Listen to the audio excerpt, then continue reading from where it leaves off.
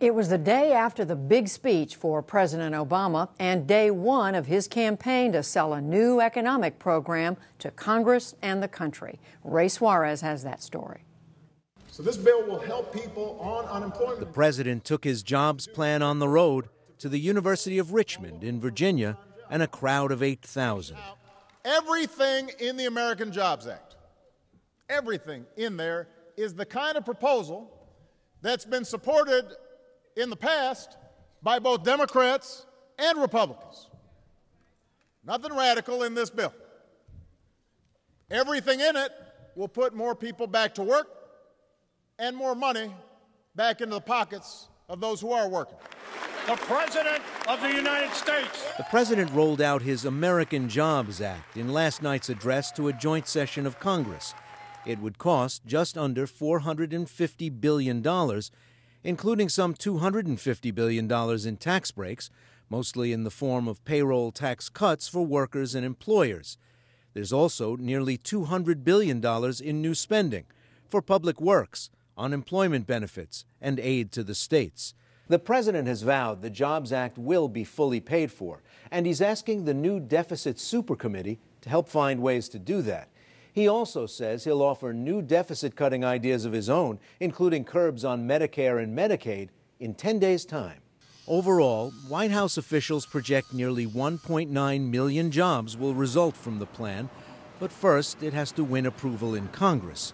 House Minority Leader Nancy Pelosi challenged Republicans today to work with the president. So I think it's about not between the Democrats and Republicans. It's about the American people, and I think that will give an opening to work in a bipartisan way. But I think we have to be respectful. I don't think we have to confront. I think we should just see where we can find our common ground. You want a tax break? To that end, the president staged his event today in the Virginia district of House Majority Leader Eric Cantor, the chamber's number 2 Republican. I'm an optimistic person. I believe in America. I believe in our democracy. I believe that if you just stay at it long enough, eventually, after they've exhausted all the options, folks do the right thing. Earlier, Cantor spoke on the House floor and called for accommodation. The president came last night, and there were several things and proposals within his speech that seem to reflect some areas that we can both agree on and build towards consensus.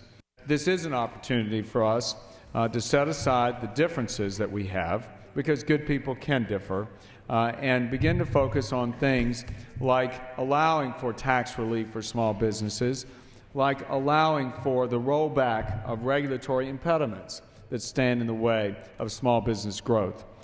But on the campaign trail, there was little talk of common ground from the president's Republican challengers. Minnesota Congresswoman Michelle Bachmann came out swinging shortly after Mr. Obama spoke to Congress. And I stand here tonight to say to the president, not only should Congress not pass his plan, I say, Mr. President, stop. Your last plan hasn't worked, and it's hurting the American economy. And in a web video, the Mitt Romney campaign called the Obama economic policies a failure. The president will continue to push for public support for his program in the coming days, with rallies next week in Ohio and North Carolina.